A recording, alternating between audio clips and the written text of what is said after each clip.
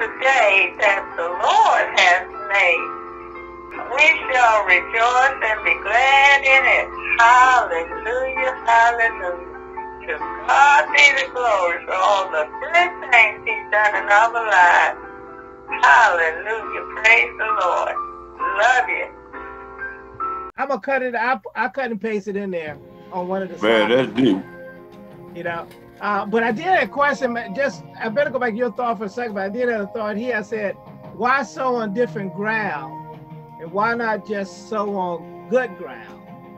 It's a question. And what I had here is that you guys from the South, sowers know how to sow real good. You know, as far as a farmer anyway. When he sows, right, he put the seeds in, you know, he makes those lanes, right? Mm-hmm. And then he put those seeds in the ground. At least this guy right here does. And then he covers them up. And I think a lot of, you probably seen your dad and stuff, they mostly cover those things up, don't they? Birds don't get to the seeds, do they? I think there's different methods. There are methods where the person just walks along and throws seed out across the ground, just throws them out. You know? Is it? Yeah. And then there's some that are planted. I mean, I see when they do with grass seeds, when they're trying to do grass seeds, but I thought a lot of them, they put those rows, those nice even rows like corn, right? Corn, a lot of plant them so many inches apart or so many feet apart. Right. So the people go back across, you know, so that's why I'm thinking that most, depends on what it is, like you said, depends on what they're sowing. Right? And I assume that really the sower is that middle box right there, right? Where you got people. In our situation anyway. Yeah, I think so, right? He's talking about souls. Right. Yeah. And then it says still, okay, so why does he even sow on those different people with hard hearts and stony hearts and a bunch of cares? You know, why even bother it? I put down here this next one. I'm just doing it, Brother Jack, before you go, because I know you got to go. I put down these the scripture. Here's my CTI. I think I the 18 words. The kingdom sower sows God's word. The devil took from the wayside, but cannot on good ground, on good fruitful ground. Mm-hmm. So he can't take from it. And then I said there's like 4 different areas of where the seed was sown, right? And like you said, Elder, it's like really sown in the heart or soul of man is where he's doing. Mm-hmm. And that requires scattering it all over, but that also means that's why he came anyway, Elder. You know, because there's scripture here in Matthew 9:12, but when Jesus heard that, he said unto them, they that behold need not a physician, right? For those that are sick. But he said, but go ye learn what that means. I will have mercy and not sacrifice, for I have not come to call the righteous, but sinners to repentance.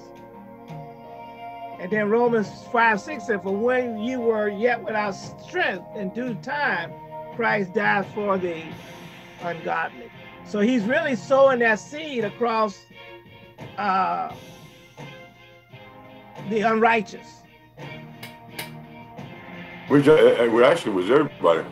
Well, I mean, yeah. Well, that technically, he said there is no righteous, right? No righteous, but Amen. So I think that's why I wanted something to say is that was his calling. He called all of us. You know. And there's a consistency among them, because remember when he went out and invited everybody to a wedding or to that gathering, he got the good and the evil. Amen. Well, Brother Jackson, since you got to go, why don't you just pray us in for me? If you don't mind, I just want to catch on my video. That's the man. Hey, praise God. Hey, I'm actually not the man. I'm just the brother trying to get to the man, you know? I heard that, right? I heard that. Hey, well, look, you ain't trying to get to him now, because he's already available to you, right? There you go. Clarify. Yes, sir. Yes, sir. So your part is to be able to receive him. Because he's knocking at the door. Huh? And I know you already opened the door. You come on in. Come on in. That's right. That's right. Amen. On my knees this morning telling it. Yes, sir. Amen. So all right, let us pray. Appreciate it. Father in heaven, Lord, you are worthy to be praised, honored, and glorified. And we're just glad to be with you already this morning. Yes. We thank you for the blessings that you have bestowed upon us. Father, we know that there are blessings that we acknowledge. We see them, they're clear to us. Yes. But then there are those blessings, Father, that we don't notice, that are not clear to us. Yes. But you bestow them upon us anyway, because that is the kind of God that you are. You are a loving God, and you do things that are in the best interest of your children. Yeah. You also do things that are in the best interest of those who have not yet learned to follow you, dear Jesus. Yes. You work on them, and you give evidence of your presence all the time. And so we thank you, because that is how good you are, that you gave your only begotten Son, so that whosoever believeth in him shall not perish, but instead have everlasting life in your presence, in your life.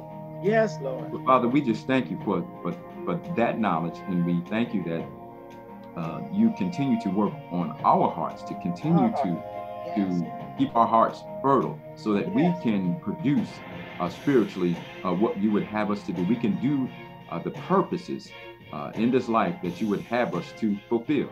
Yes. So, Lord, thank you for this message. We thank you also for this technology that we have, that not only will this be given to those who are listening now, but to those who will listen in the future. Yes. And dear Father, these things we pray that people will yield and submit themselves to you, and not to their own ways, not to the desires of their flesh, but to the desires of your spirit. Yes. And I thank you for all that you have done, all that you're going to do today, and all that you will do in the future, according to your will and your way. In Jesus' name we pray. Amen. Amen. Amen. Amen. So you say you got to prepare your message? Well, I got to do that, but I also I'm singing this morning, and also part of the choir, so I need to get to that. I totally kind of forgot. Well, I mean, I've been working on my song, but part of the choir stuff, I kind of forgot about it, because we practice Wednesday, and then next thing you know, it's Thursday, Friday, and I went out to the fellowship yesterday. And so normally Saturday, since I have not been, going out and doing anything that I kind of didn't get to during the week, I'll catch up on Saturday, Yes, yeah. I didn't do that yesterday. So I woke up this morning and I said, oh wow, hold up, I got to get ready for this thing this morning, so yeah. Hey, look, we want you to go ahead and cause you, like I said, you got to get your head right. You got to so you can hear God, see what He's saying to you. You want to make sure it's done in decent and in order. Yes, exactly. I need to respect what it is that He has for me to do. I just can't go in there on the fly, unless of course it happens that way. But in this case, that's not the case. I need to go ahead and prepare. Yeah, right. Well, I think if nothing else, I think one of the feet, and I'll throw this at you before you leave, is that part of that preparation too is to be able to, he that has ears to hear, right?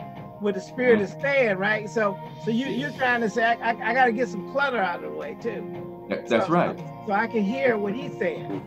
That's right. I want to be what do you call it? What's the elder? I guess I want to be a willing vessel. Yielding to Him. So that's right. I want you to get because you got a lot of stuff, right? You got stuff going on in your life, and you got to be able to say, I got to put that aside. That's so exactly I can hear what He's saying, and then when I get up there, I'm gonna let Him. I just want Him to flow. Not hindered by any. Pastor Dollar just said like, not hindered by any satanic or demonic forces. I just want the word to just flow. So you don't want that to hinder you. So care sometimes do that. Yeah. That's right. That's right. Amen. Yes, so I pray that you do well, brother. Hey, amen. Amen. Well, and I leave it up by that time, once it's time to, especially this evening when I get up behind the pulpit, hey, it's all on God anyway at that time. Right. And that's the way I like to do it. Give Him the glory. Do they record that? Do they record that stuff? They do. On the Sandy Valley. If you go to if you go to Sandy Valley Baptist Church, their Facebook page, you know, I haven't written down the dates that I speak, but you know, obviously tonight will be one, and then I spoke not last week, but the week before last, and yeah, so you know. The last question for you then, when you say it's going to be on the website, is it going to be, it's like archived ones? I mean, they're not going to, are they going to edit it first before they post it on the website, or? I don't think they do. From what I've seen thus far, it's just, hey, whatever happens. Whatever happens. That's how. It is going to be on for that. So it'll be on today, after this evening. What's that? You doing this evening or the night? Well, this morning it'll actually be. I think they're doing it Facebook Live this morning. So we start at 10:30, and then it'll obviously be archived for this morning, and then there'll be another one for this evening. Okay, Facebook Live then, right? Okay. All right, well, brother, well, you send me the link to it when you get a chance. Yeah, I'll try to find it, but you can send a link, that's even better. Amen. Roger that. All right, brothers, y'all take care. God bless. You too. God bless. All right. Amen. Amen. I had the let's see here. Yeah, and I put down they put those slides back. Jimmy just died on. Yeah, I see him. I put the slides back up so we can. Jimmy, you got your I can put yours up if you got it. You got your CIT. You can put it in chat. I can cut and paste it.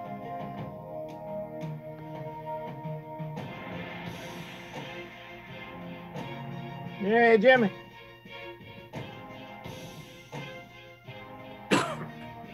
He may have walked away from it. And you had yours last week. Yeah, you had a nice slide and everything. Yeah. You don't put it up again, do you? You might want to have it available so we could, because he wanted to go over the CITs, and then we wanted to go over the application, I guess, of putting those things together.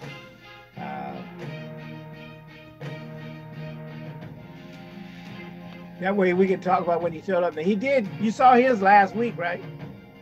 Was that you talking about a bishop? Yeah, I did. Yeah.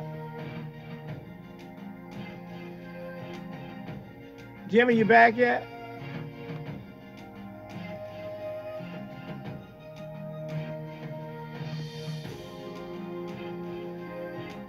Hey, Jimmy.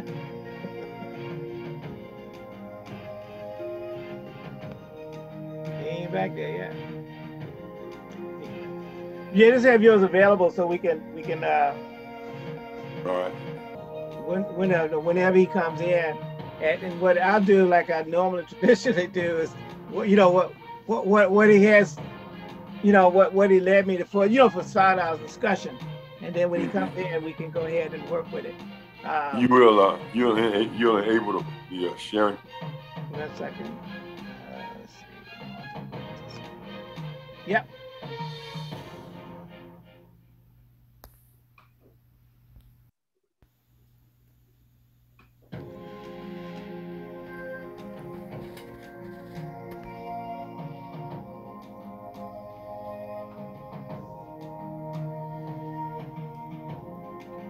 You can just have it in place when it's Yeah, I was just checking to see if I could do it. Do it, yeah. Let me say, the kingdom of God is advanced through the preaching of the gospel. Yes, sir, that is true, right? Seed sowing seed. Preconditioning of the hearts and ears to receive the gospel is required. And now I thought that was very interesting. Preconditioning of the heart and ears to receive, and what's the that's a good thought. What that means anyway? Preconditioning. The four conditions of the ground. It wasn't ready. It wasn't ready to receive gospel until it got to the good ground portion. Now, kind of gleaned that from what Bishop did. Addison had said. Okay. Actually, what Addison had said about how his heart changed as he grew in faith. How he went from being stony all the way up to being good ground. Right. And it's like, I think we all go through those phases of development before we actually can receive the gospel. Because, I mean, I heard the word before I received it. I thought some of it was foolishness. I really did. I mean, somebody being eaten by a fish and then spit up on the, I mean, and that just as an aspect of the gospel, not the gospel itself. And because I think the truth of the matter was, I did not hear the gospel. Put yours down there for it. I heard a bunch of, I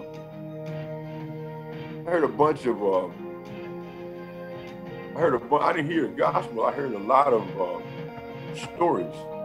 You know what I'm saying?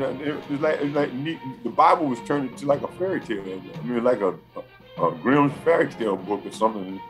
There's a bunch of little stories in there were cute and some interesting, some beyond belief.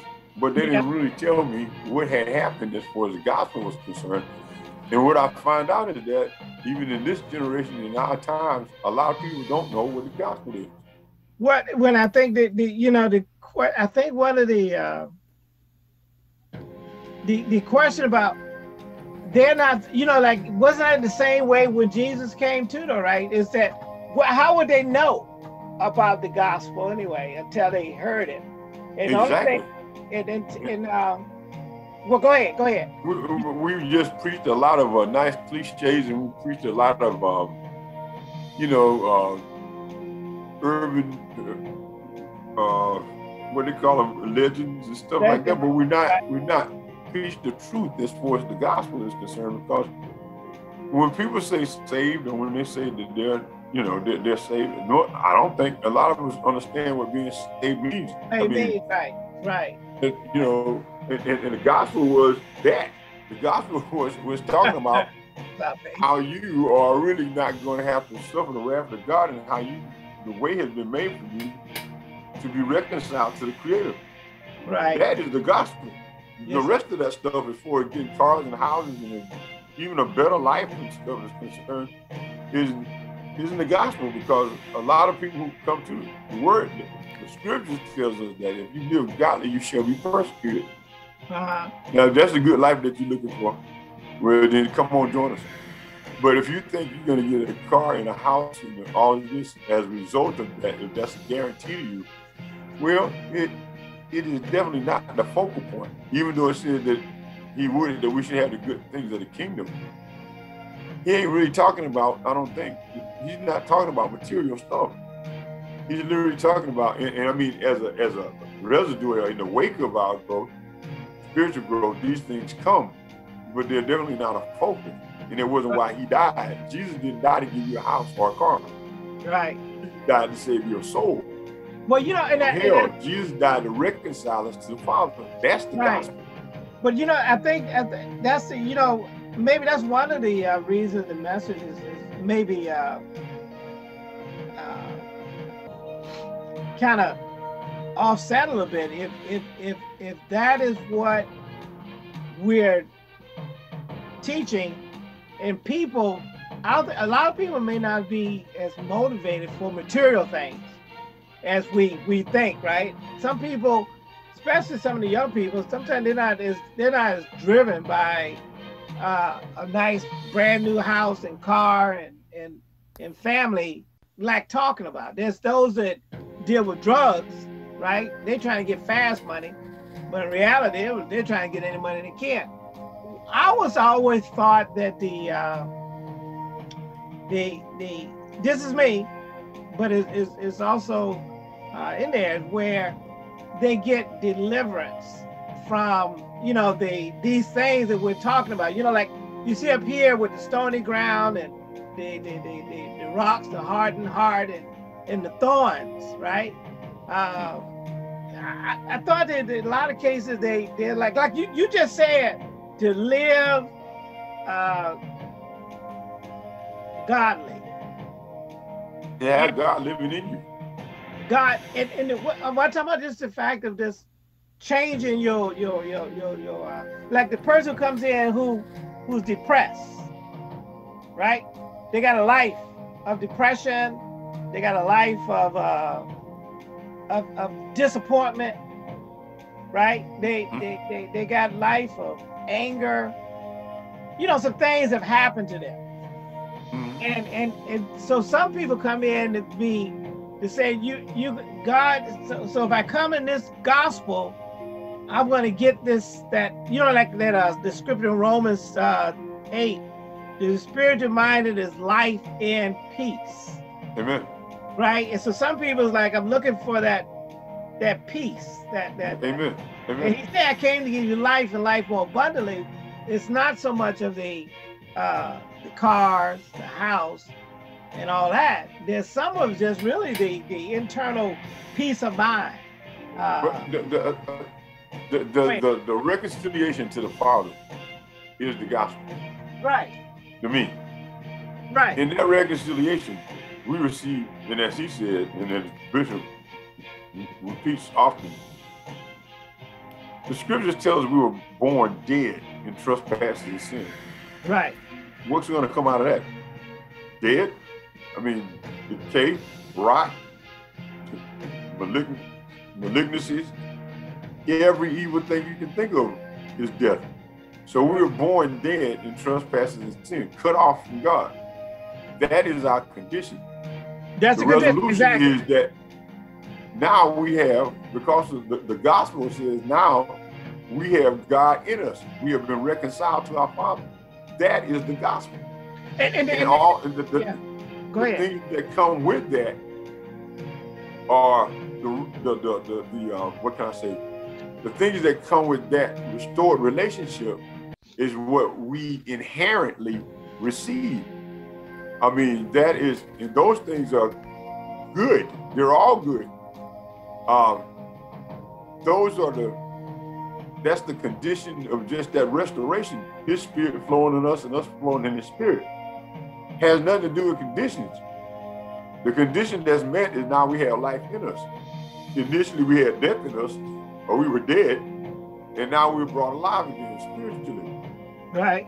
What happens after that is not nearly as important as that occurring, because we are alive internally. It says the kingdom of God comes not by observation, but it's revealed from within. So I can go through hell, because I've been through hell to a certain extent, right, and not lose my peace. And not lose my peace because my peace was in me, because I have God in me. Right. I have life in me. Yeah. So those things that is the joy of it. I mean, the truth of it is that now you have God living in you. You have the life of God in you. You have life in you. Whereas in the past you didn't.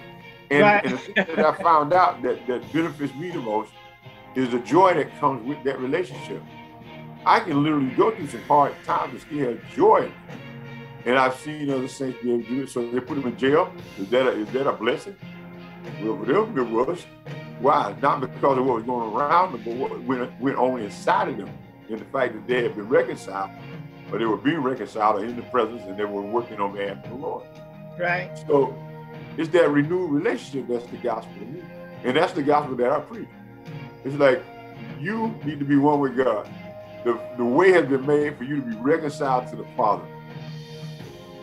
And what's going to come with that? Yeah, you're going to probably lose the depression. You will, if you walk in it. You're going to lose what? Your depression will leave you. I mean, what's the indicators of being alive, really, in the spirit? And I think that's the thing that we don't focus on a lot. And that's why people sometimes led astray, because most of the time we're focusing on the indications of being alive in the spirit. We still use material wealth, and that ain't it. Right. And then, like love, I said, joy, peace, long-suffering, patience, meekness, gentleness, faith, temperance, those things. Those are things to bring in. Yeah, we want to bring into our conditioning. And I think that's what I think a lot of people are drawn to those things when they say, Lord, save me. If they're trying to get, I think a lot of people are drawn is that, do I get this love that I don't get from the world? It's because some people got hate that's been given to them? Do I get this peace? You know, and then the question how that is cultivated in everybody or each individual, right? I mean, because that's what they want. And the question is, when do those things happen? They need to be delivered from different things. And I think that's the biggest question is like, if I need healing, when do I get my healing? You know, when do I get my peace? When I get this life, this living? And so when they come into the gospel, they come in, and to me, people come in different conditions. You agree, right? People come in with different conditions, right? Yeah. And then when are those conditions change is the question. And I think that's what they're looking for, is that help me to change, help me to grow in the things of God. I think that the thing that I missed initially is because we want peace. Yeah. But we don't want to know who we want peace with. And I think we'll think, because we're cardinal when we're born and we have our relationships with people, right? We think we're seeking peace with people. But the true peace that we seek is the peace with God. Amen. That's where the reconciliation comes in. Reconciliation comes in that when we accept Jesus Christ, now we have peace with God. And that peace does surpass understanding. It's not the peace that we're going to get from the world. So it's not even peace to the people, because sometimes when you accept Christ as Lord in your life, you lose fellowship with other people because they leave you. Someone they want to leave. They do. I mean, we do. I mean, honestly speaking, yeah, that's true. But I think the real gospel is, now I have peace with God. My Creator and I are one. Your Creator and you can be one. You can be one with the one who manifested, who created you, created the universe, has access, not access, but owns everything that you can, and everything that you need or ever will need, He is and has. You are now one with Him. Right. Let's explore this relationship. You know what I'm saying? If you need peace, you are there with Him. Ask Him, talk to Him. The communication lines have been restored, and you can go into the throne, the holies of holies, and converse with Him yourself. That is the truth. And I think that's one of the aspects of Christianity that we really miss. We don't teach that. We don't take advantage of it. We don't know. It's like God is right there with you now. You can talk to Him. You're talking to yourself. You know, you're coming up with fictitious characters that can't give you a response, that can't affect anything in your life. You are talking to the Creator of the universe. Your dad is now the one who made everything. Amen. So that to me is the gospel. And what I've seen is when you begin to live in accordance with that, it manifests. It really does manifest. You know, it ain't speculation. It's testimony for most of us. Yeah, God came through a lot. The Father has manifested Himself in my life a tremendous amount of times. Even if it was just the issue of giving peace. I remember when my wife passed, there was no pain like that I could imagine. But then I realized the need for the comforter, that the gospel of the Lord Jesus Christ says that He would send the comforter. For me, that manifested during that period of time. So it's not speculation or guessing. Or it's an actual occurrence. He is there for us. I'll let that wasp get out. Yeah. But I guess, and you know, and Bishop can say something.